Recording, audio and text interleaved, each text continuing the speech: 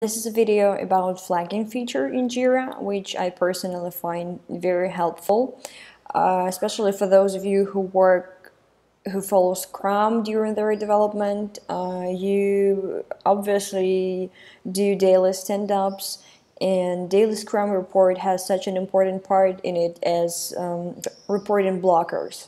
Blockers is the main thing that slows down or pauses your process, so you want to know about blockers as soon as possible. And sometimes people think they have to wait for daily Scrum to report a blocker, which is not the right case. You should be able to report blockers anytime, any second they show up. And Jira also has a tool to help you and your team report blockers without having to wait for next daily stand-up and Scrum. This is called flagging. You can use flagging on board, Kanban board, or in a backlog as well. So how it works, I'm using my laptop, so for me it's a double touch on a card and context menu shows up.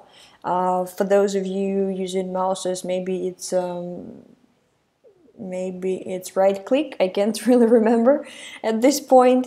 And anyways, this menu shows up and you see there's an option add flag, and a window shows up which tells you add a flag.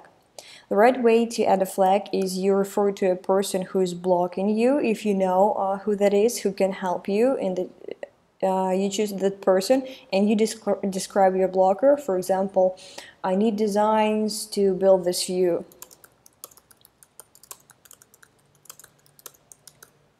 Then you just add a blocker, and on your board this card is gonna have a flag, a red flag, and it's gonna be highlighted in yellow, so everybody who looks at the board, they can see right away at just one glance, they see blocked issues, and a person who is blocking you will actually receive a notification to their email. They will know they're blocking you, and they will know they have to do something to unblock you.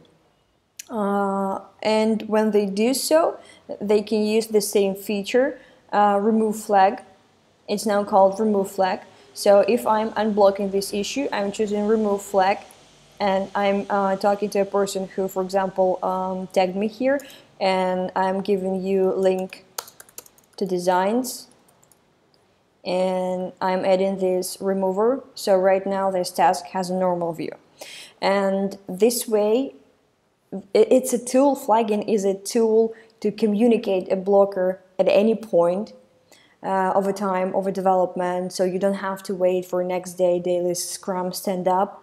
Flagging is also a tool for a team, the whole team, at first glance to see issues on a project, blocked stories, blocked subtask, and it's a great way to communicate blocking and unblocking, because you know in the Scrum team you can have a lot going on, and if you just Slack somebody or Skype somebody, hey, I need designs, you can just get lost in communications. But when it's right there on the board, it's clear communication. So I love this feature very much, and I hope you'll find it useful.